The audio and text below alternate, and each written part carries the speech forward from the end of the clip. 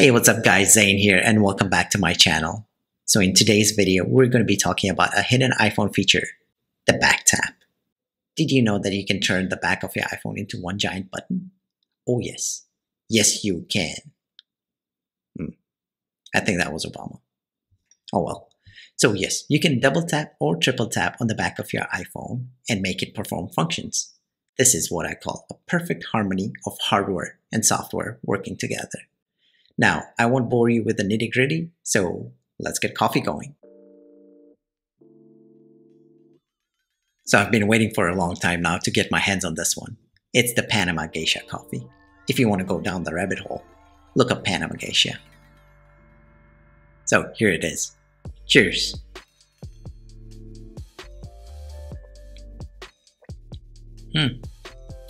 That's actually pretty good.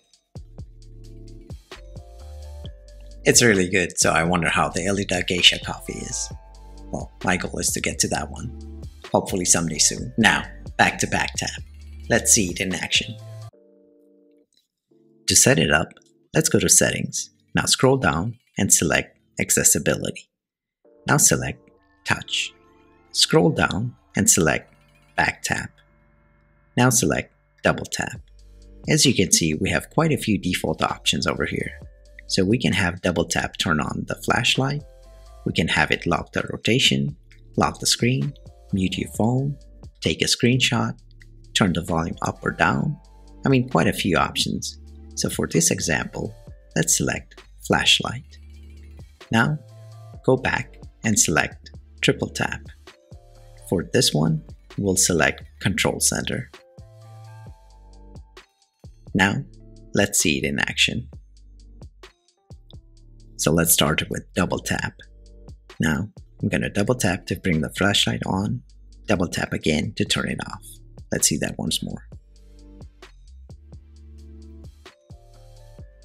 Okay, so that works. Now let's try triple tap. And that brings down control center, triple tap again, and triple control center goes away.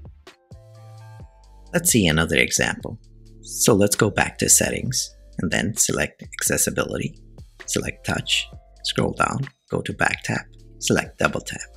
This time I'm going to go to my shortcuts, and every time I double tap I want it to play my favorite playlist.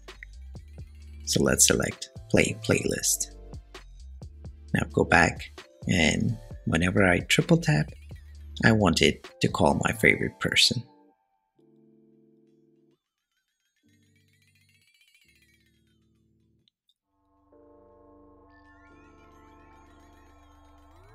Alright, so first up, double tap.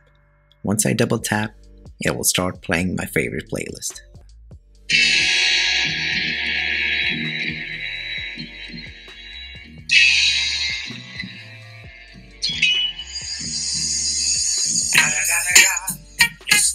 Alright, enough of that. So let's do triple tap and it starts making my call.